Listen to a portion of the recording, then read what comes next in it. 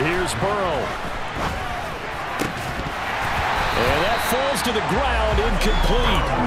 A nice job of bodying him up defensively, and now it brings up third down. A couple extra defensive backs out there in the dime, and because of that, really not many places to throw the football, if any. And typically, what would you want to do against that dime? Run the football. You want to run the ball, but you can't do it in this situation. Not nearly enough time on the clock.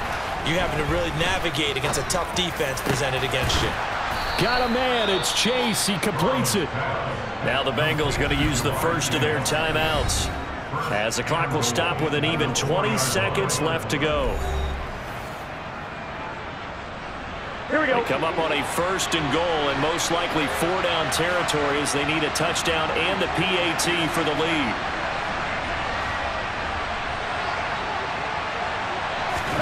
Throwing, Burrow toward the end zone, but that's going to wind up incomplete. And now defensively in the 2-minute drill, the big key to me, make sure you understand your assignments, and anytime you get a chance to tackle someone in bounds, get them on the ground. Here we go. Line of scrimmage, again the 4-yard line, second and goal.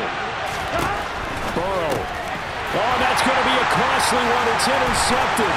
Picked off by Odafe Oweh. And now look at him go. 20. And he will bring this back. It's a pick-6 and a Raven touchdown. We're part of this defense now with multiple interceptions in this game, but this time they say turnabout is fair play because, remember, they had a pick-6 on the other side, and now they get a pick-6 of their own. Yeah, they actually added to some of their nice play throughout this ball game.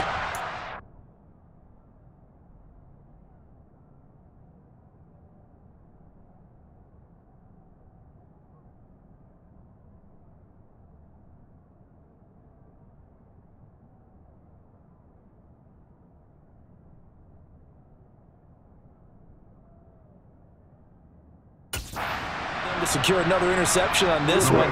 A better effort to take it all the way back for 6. And how about an exceptional effort to match their opposition's pick-6 from earlier in this game? He's got it at the 2. And he is not going to get in there. He stops short of the goal line, and the lead is going to stay right where it is. I know they didn't tack on the 2 points, but I liked their attempt. After the interception return for a touchdown, I was thinking to myself, forget kicking it, go for 2, and they did. Well, yeah, and everybody's scrambling. Maybe you catch the defense on their heels. They weren't ready to be out there. Yeah, it's almost like a sudden change, right? There's a turnover, you take it away, they stuck it in the end zone, keep the momentum going. Give credit to the defensive guys for rallying and stopping that 2-point attempt. Now one final throw here is incomplete, and that is how this one will come to an end.